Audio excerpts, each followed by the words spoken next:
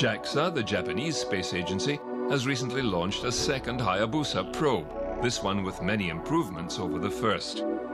Its target is the C-type asteroid 1999 JU3. It's expected to reach its destination in 3 years, collect samples, and return to Earth by 2020.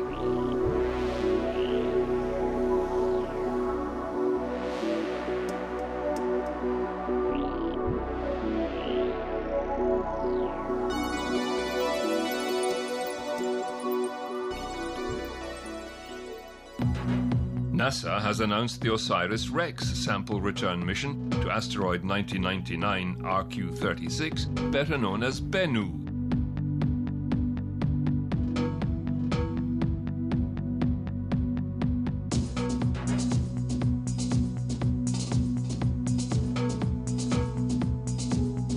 It's expected to launch sometime in the near future, and after a 2-year journey, orbit and map the surface before touching down to retrieve 2 kilograms of material. The probe sample's return is expected in 2023.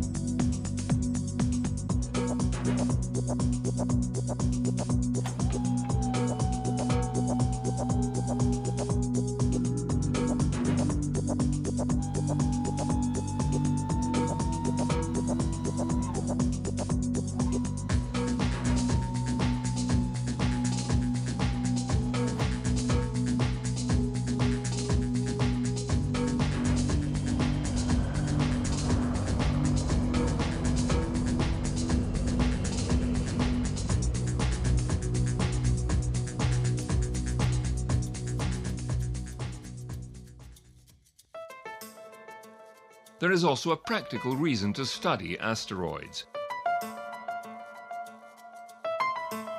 In 2013, an asteroid with a mass of about 9,100 tons exploded over Chelyabinsk, Russia, with the force of 20 Hiroshima bombs, causing 1,500 injuries and damaging 7,000 buildings.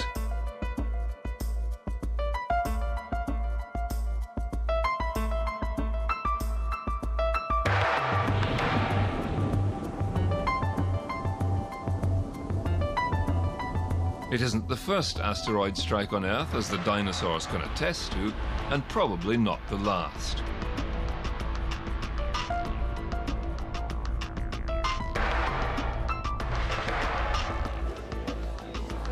Through the United Nations, ESA and other major space agencies have established a safeguard program.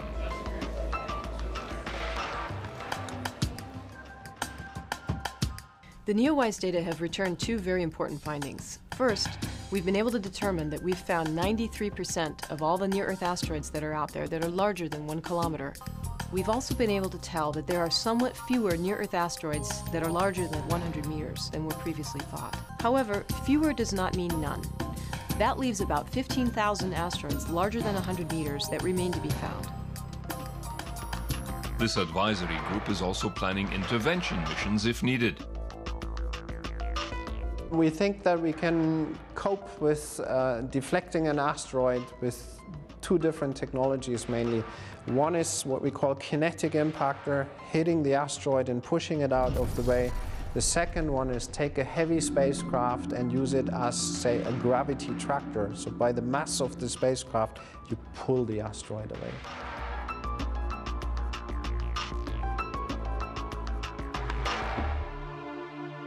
There is one project in the planning stage to snag a small asteroid in the near-Earth region and drag it into a lunar orbit.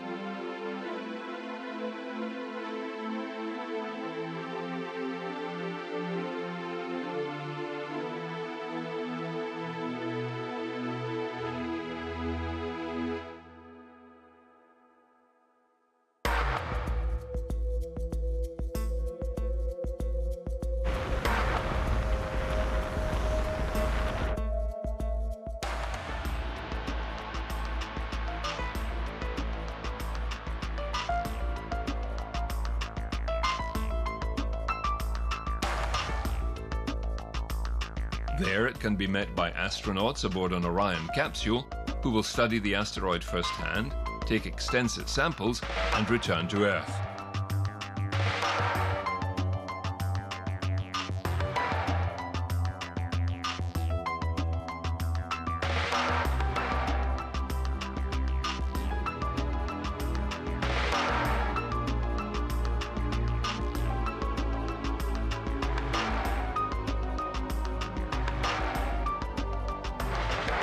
For the more we know, the better prepared we are to protect our place in the solar system.